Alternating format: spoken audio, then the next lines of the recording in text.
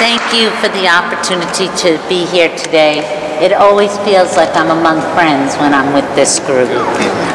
Thank you, Maxine, all the leaders of the faith community. Thank you, Governor Raimondo, for your leadership on so many issues and making possible the successes of last year.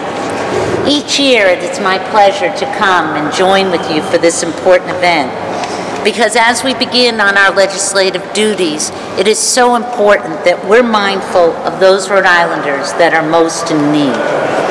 Joining with us today are members of the House and the Senate. I want to specifically identify my colleagues in the Senate that are here, and I'd ask them to raise their hands. One who is, of course, a leader in his own right, our new President Pro Tem, and no stranger to the faith community, Senator Harold Metz. Senator Metz.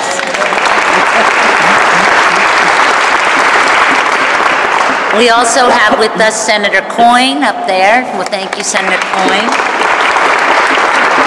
And I think it's a real tribute that we have two of our freshman senators here, Senator Seveny and Senator Calkin. Senators? I also don't dare recognize all the members of the House, and I'm sure I'll leave some out, but I would recognize him because he's so tall. We have Rep. Regenberg here, and Representative Hull because he waves. And any other reps that are here, if you'd just like to raise your hand. Representative is also a couple more reps that are here as well. So they've taken time from their busy schedules to join us. In many ways, the work that we consider a priority in the Senate this year addresses the issues of poverty, because those issues that relate to poverty are also imperative to rebuilding our economy. Those two issues are not exclusive. We're committed to investments in education, job training, early childhood services, childcare. All of these are important economic factors as well. They benefit our broader economy while giving each of your families the individual tools that they need to succeed.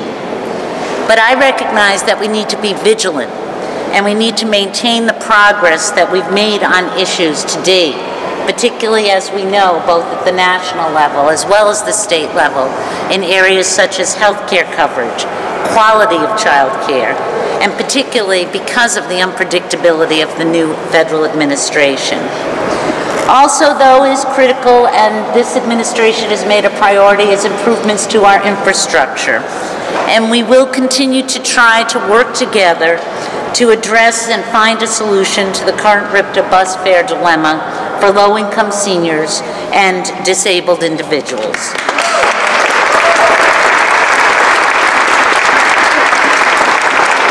I do want to echo the governor's comments about the $50 million housing bond. While we recognize that the challenge of homelessness will always remain, as new individuals fall on hard times, real progress is being made here in Rhode Island to address the issue of homelessness. And it's important we mention our victories. 2 years ago, the Senate and the housing advocates set a standard of ending homelessness, or goal of ending homelessness among veterans and reducing homelessness among chronically homeless individuals. The Zero in 2016 campaign, and we do want to celebrate our victories, has resulted in housing for an incredible 845 Rhode Islanders that were formerly homeless. That wouldn't have happened but for the advocacy of the people in this room. And finally, I do want to mention a Senate priority, and I recognize the governor for her leadership, as well as Chairman McCaffrey, who had hoped to be here, chair of the Judiciary Committee, as well as Representative Craven, who I have not seen here today, for their work on the Adjustment Reinvestment initiatives. They will be reintroduced early this session, and we will hopefully have hearings very early, and hope that among your prayers today are included for passage of those bills in this upcoming session. And finally, as I know you're aware, The House, the Senate, and the Governor are all committed to increasing the minimum wage to ensure that we remain competitive with our neighboring states. As well, the Senate has identified a priority of increasing wages for our direct care providers. Those that take care of our elderly and our disabled are working at barely minimum wage at this point, and they deserve better from us.